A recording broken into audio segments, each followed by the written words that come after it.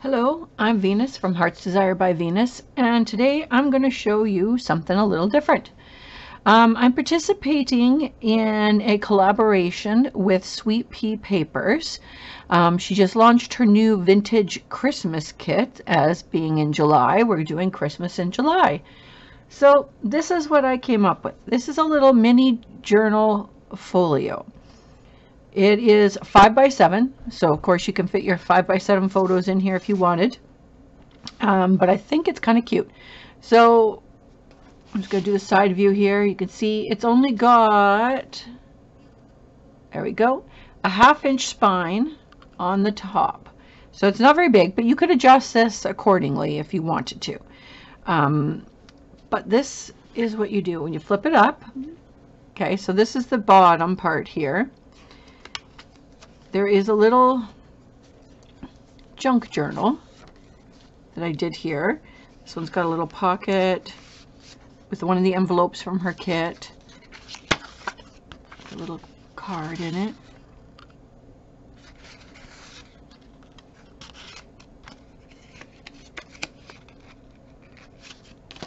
That just slides in there. There's still room in there for you to put tags or whatever you would like.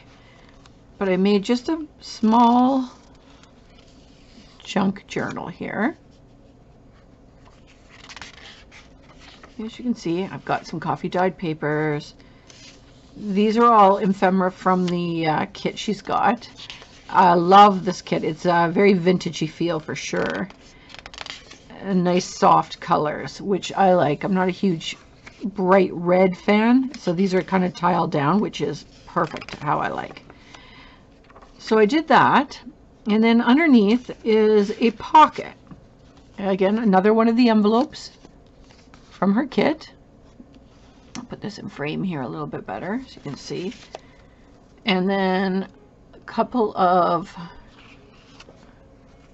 cards that she has in her kit as well. And I basically inked them and distressed them on the back. And those just go in the bottom pocket here. Of course, now I can't get it in, right? Because I'm on camera. There we go. So there's your junk journals. But on the top, I did get this idea, a version of this from somebody. I will put her link below. I can't remember offhand what her name is. But she did a tutorial, and I kind of used that as my jumping off point. So this undoes. And again, all these papers and all these cards and ephemera pieces, they're all from Sweet Pea Papers. And I'll put the link to her place down there, as well as all the other people who are participating in this collaboration. It opens up here, and I made a little pocket with some tags in there. And this is what I love about this. Let's see if I can get all in one shot. It is a trifold. Let's see, can I get you in? I can kind of get you in, but you'll see my super messy desk. So let's do this side here. So then you've got a little flip up here. These words, sentiments, are in her kit as well. And so trifolds this way, and of course this way. You could put photos in there, or I don't know, whatever you would like. Put more pockets if you wanted. And then on the other side, so there's the front of that with the pocket that I did. But then it flips up this way, and again I used another one of her little cards, her little word cards, and some of her clip art put on here. So when you close it all up, it goes like that, and I'll do it one more time like that, which I think is cute. And then what I did is in the middle I put a pocket here. I'm just going to pull that out. Again, there is another ticket stub there, which I'll hang down there. She's got these great little oval cards, and then this is just one of the little cards she had just on some coffee dyed paper that go in there as well. So it's super sweet. like I said, I did not come up with this whole idea on my own, but I did run with it after I watched this lady's video, which again, I will link below. So, and then I just used some old strips of fabric that I had, vintage fabric there. And then it all folds up, there's the back side, into this cute little package. So I'm calling it a folio junk journal because you've got both in there, just a little one. Could be a good Christmas gift, it could be a teacher's gift. I mean, you could do this for so many things. It'd be perfect to pop in your purse. But I'm going to show you how I made this because it is pretty easy. So what I started with is some coffee dyed papers. Oh, my camera zoomed out. Waiting. There we go. Zoom back in. I went too fast for it. So what I did is I have got 4 sheets of coffee dyed paper, 8.5 by 11. And what I did is, because the folio is 5 by 7, I cut 2 pieces of 5 by 7 paper down to 5 inches each. So it's 5 by 11. Inked up both sides of them. Okay. Then what I did is on 2 other sheets, I cut, I cut 2 pieces 5 by 7.5, because we need a 7.5 inch gusset on the top for your junk journal and for the spine. So I did 2 pieces that way. Okay, so the coffee dyed back and forth, but I mean, you could use whatever color you want. I'm just continuing with that vintage feel in her papers. And then what I did is I scored on the 2 pieces that are 5 by 7.5. I scored them at the 7-inch mark, both sides, so you can see that there. And then on the one side, I put 2-sided tape. No, not, remember, don't come up to the too close to the edge here, because that will be our cover and we don't want you on that spine. So all I did was put the 2-sided tape. I've pre-inked all the way around these because I think you guys all know how to do that. Let's take the tape off, and then all I'm going to do is line this up with a 1/2 inch spine on the other piece. For 2 reasons. I mean, you could probably, if you had a 12 by 12 piece, I guess you wouldn't have to do this, or 14, you know, like the longer ones. But what I've done this for is because in my version, right here is the stitching for the junk journal. So I really wanted that spine to be sturdy enough. So there is basically your cover for this folio. So for the top part, so I'll move that out of the way. So the top part, which is this part here with all the flips, that's what I'm using the other 2 pieces for. So basically these are, well, it's an 8.5 sheet cut down, so it's 5 by 11, 2 sheets 5 by 11. And again, what I did on the one side here is I just ran some tape there, and I'm just going to peel that off and just overlap it just enough with my other piece to form one long one. Okay, so the width of my book is 5 inches. So what I did is I want this right in the middle. So I got my scoring blade here, and what I did is, because I want that right in the middle of a 5 inch, so obviously I'm going to score at 2.5 inches away from this here. So score that, then I'm going to flip it around the other way, and I'm going to do 2.5 inches on the other side away from there. So that gives me my 5 inch middle. And then what I've done is I've taken this first line and I'm going to just score it 5 inches away from that score line. So I've got another one. And so of course this piece is going to be smaller because this is 11. So by the time we joined it, it was 22 inches across. So it's not going to be even, but that's all right. That gives us that little fold in the little piece at the beginning of it. So again, I'm going to flip it around the other side, score, put my score line on the 5 there so that I have that. So then, now all I'm going to do is just take my pieces and I'm going to accordion fold them and burnish them as I'm going. Okay, so there's that. Flip it around to the other side. And I'm going to do the same thing on the other side. Just fold it, burnish, fold back, and burnish. So now you've got a W basically. And then it all folds up flat like that. So then I just do it flat and I'm just going to burnish it again just to make sure it's all good.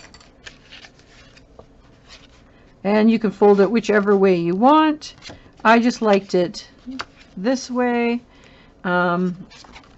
Really makes no difference. So then what I did is I decorated all this first. Then I placed my ribbon across the back side here and glued it down. Now you could do it in reverse. You could do that little album here and do a journal up here, whichever way you want, but that's how I did it. So now you can decorate it. You can put pockets. You don't have to put pockets, however you want. So what I'm going to do is I'm going to cut out the pieces of paper and I'm just going to assemble with you on screen here, and I'll be back as soon as I've got those done. Okay, so I'm back. So what I have done is cut up a few pieces from her kit. Now the first one you saw was a little bit more red and greens. She also has blue sections in this kit as well. These are one of the actual journaling cards that she had in there that I cut down to fit. This is actually one of the background papers. I'm just going to, so I've just inked them up, cut them down to the size. I'm just going to peel off my two-sided tape here and just layer them on. I do the big ones first, and I try and do it with a couple images but also a couple of backgrounds so that when I put my pockets on, you know, you're not covering up images much. So like this one is where I'm planning on putting a pocket, so it's just a very light piece.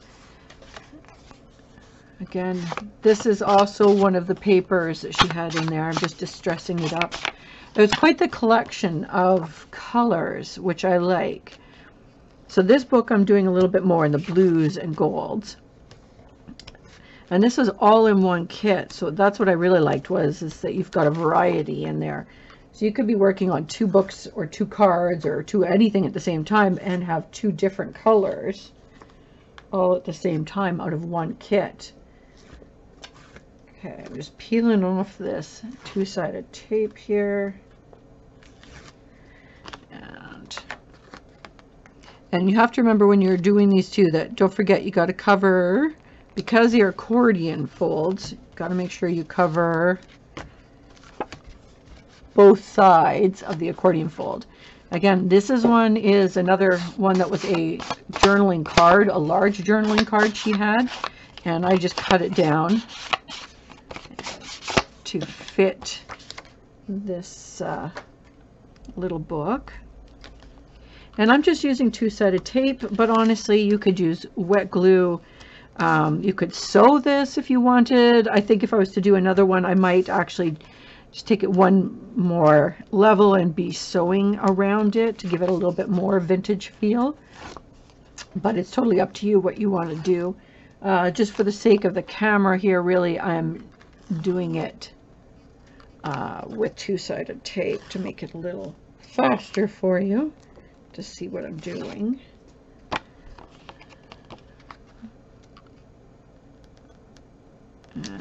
And I cut these a 1/4 inch smaller so that you've got a little bit of a window there.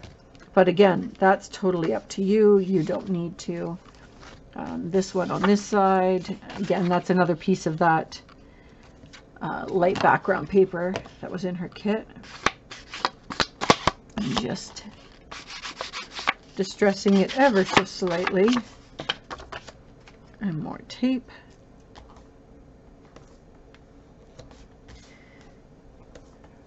On here. And there is several people actually participating in this collaboration, and I will list those below so you can check out what everybody's doing. We've all got the same kit, and so you'll get a few different versions of items that we are all making with this same kit. All right, make sure this is up the right way. And just burnishing down. Okay, so I've got the main parts of my accordions done. Now I just have the little strips. So this is going to be sitting right there when I'm all said and done. I'm just going to move that. So then my little flaps here turned out to be 3 by 5. So on this side, so I'm just going to cut them. Oh, did I say 3? Yeah, so I'm going to cut them at 275 so that they fit a little bit. And I think I'm going to use another one of these cards here to cut. Oh, actually, no, I'm going to wait because I forgot. The front part here, you kind of overlap a little bit. So I might actually use some of my pieces here to just put... That's what I'll do, to put a little pocket on the front here. So I'll just snip that at 3. Perfect. Just stress it around. And I'm just going to tape it and put it down there. Tape or glue, whichever you choose. Again, totally up to you. Put that on there.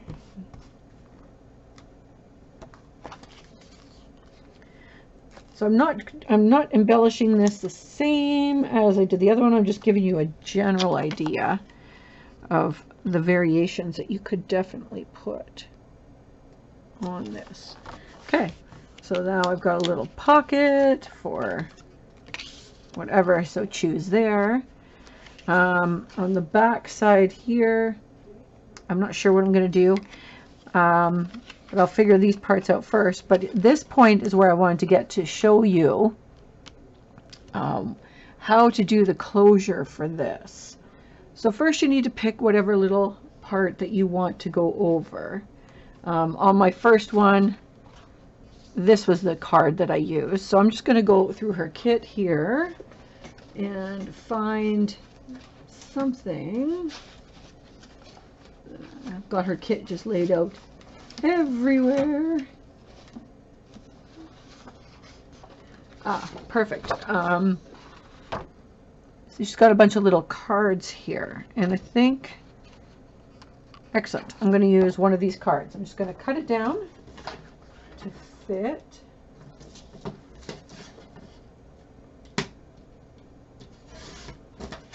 And you can do this whatever size you want. Just cut this off.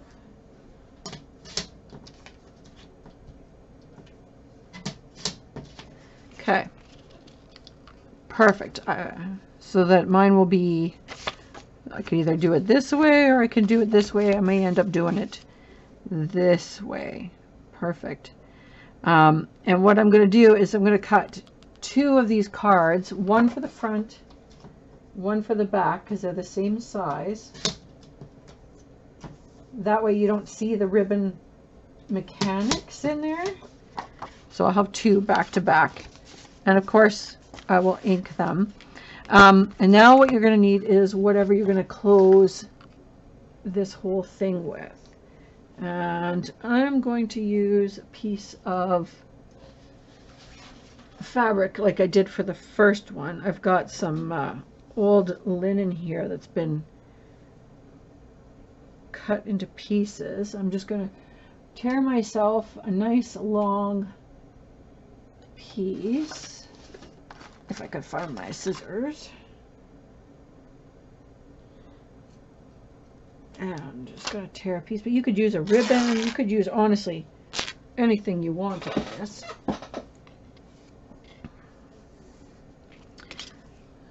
But just make sure it's going to be long enough for you to tie it up, which this one will be.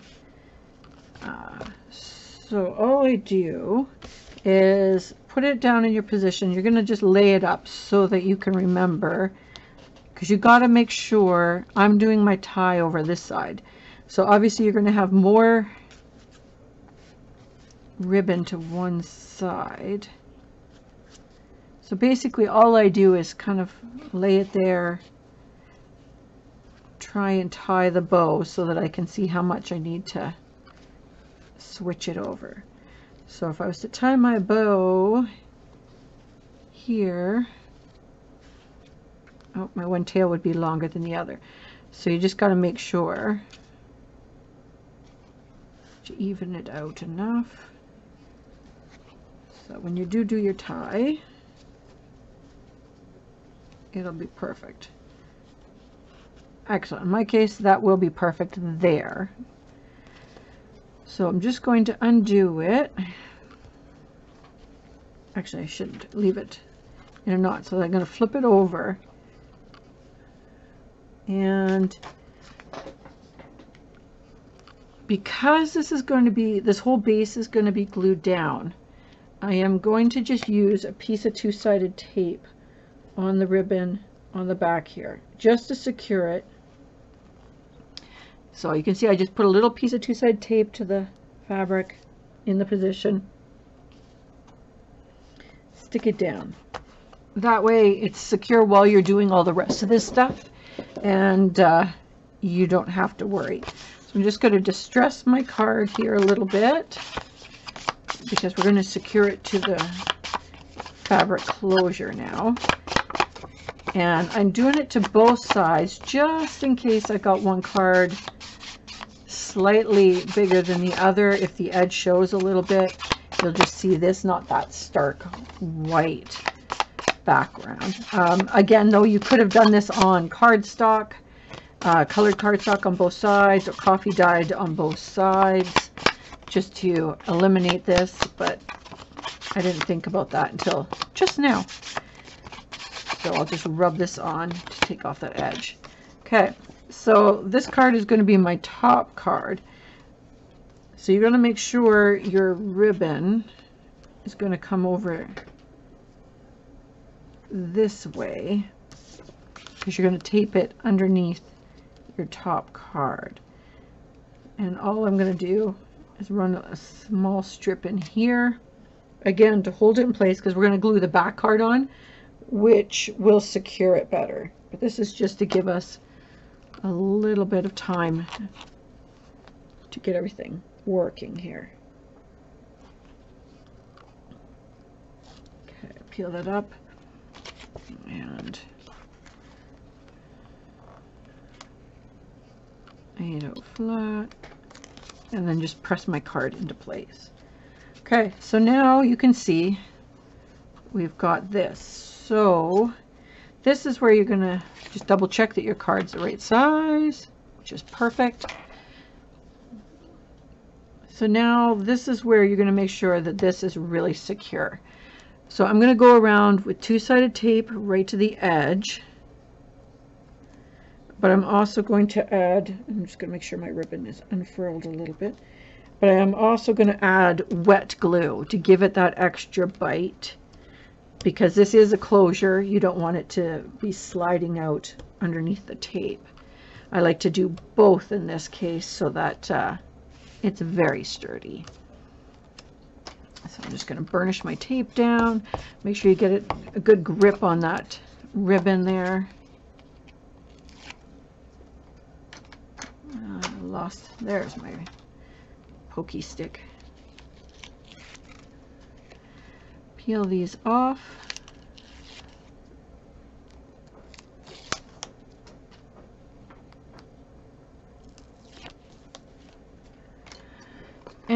And this is the point where I'm going to do some wet glue.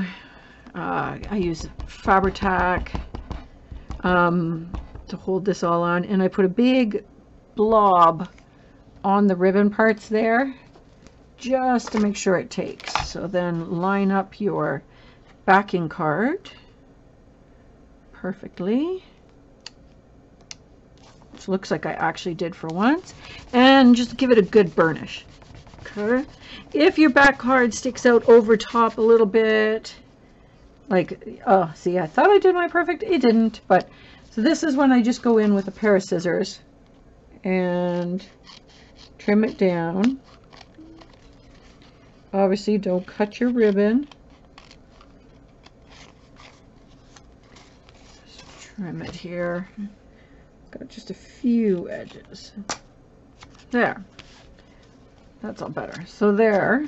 So now you've got your closure, and I'm just going to tie it into its little bow. I'll tidy up the ends of that later, but that gives you an idea of that. So now what I'm going to do is I'm going to secure this to here, and all I'm going to do again is I'm going to run, make sure that's all flat on the back here. I'm going to run some two-sided tape around the outside of this again,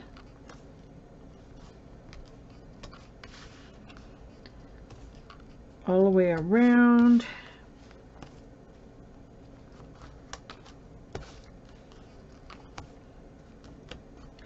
One strip down the middle, burnish it in good, and then I'm going to apply some wet glue again in the middle of it to give it the extra hold.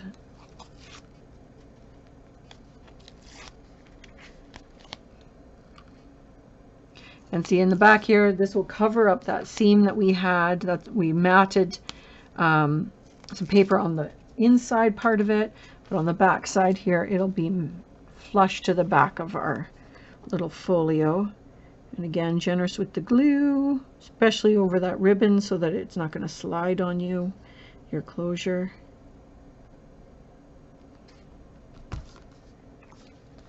All right, and position it.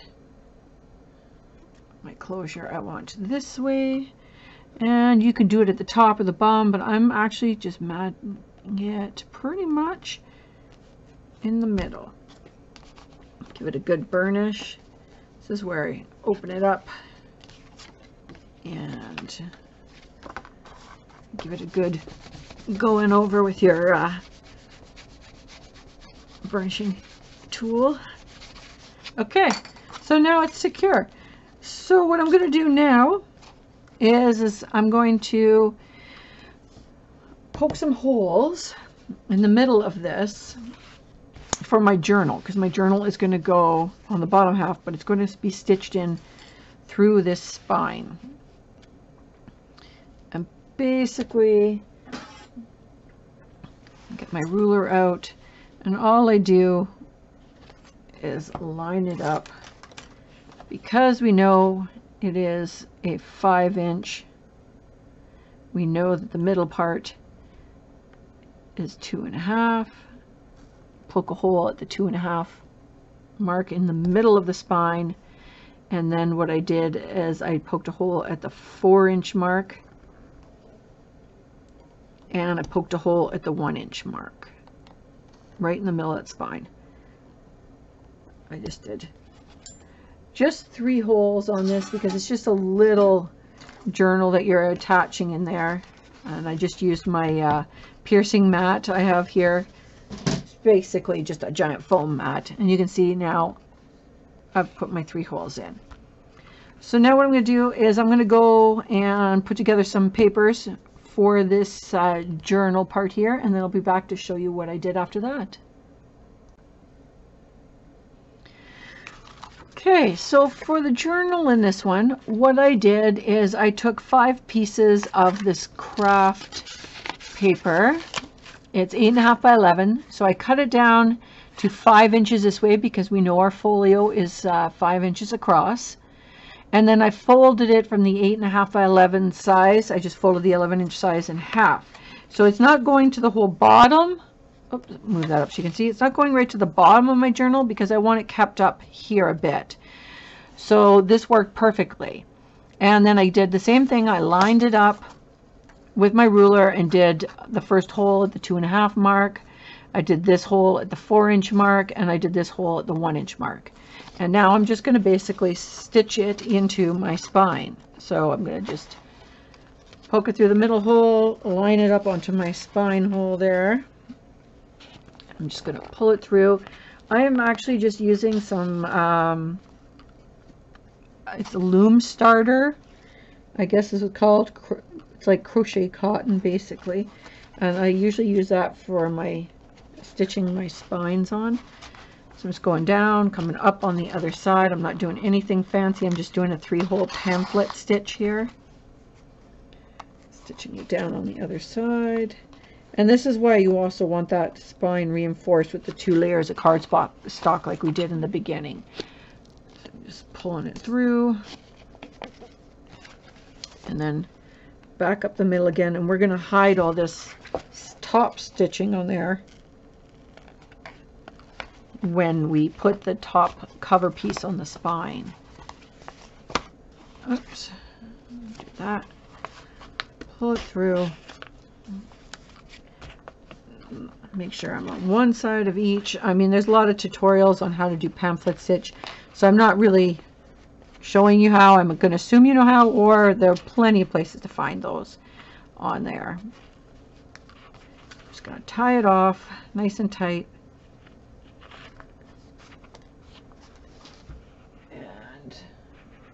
Trim my tails ever so slightly. Okay, so then we just have that, and then you can see now I've got my pocket underneath here where you can put some tags and things underneath. You've got your little journal. You've got your top part here, closure, which you're going to decorate and embellish. I'm just tying my bows. And then now this is where you can do your cover. So you can cover it up here. I put a little piece here. Remember, this is a 1/2-inch spine, so I just did that on there, and decorate your back however you choose. And that is how I made that. Thanks for coming, stopping by. Don't forget to hit that like button. Don't forget to subscribe. Check out all the people who are also doing this collaboration with Sweet Pea Papers. I will tag all that below, and I will see you again soon. Thanks for coming out.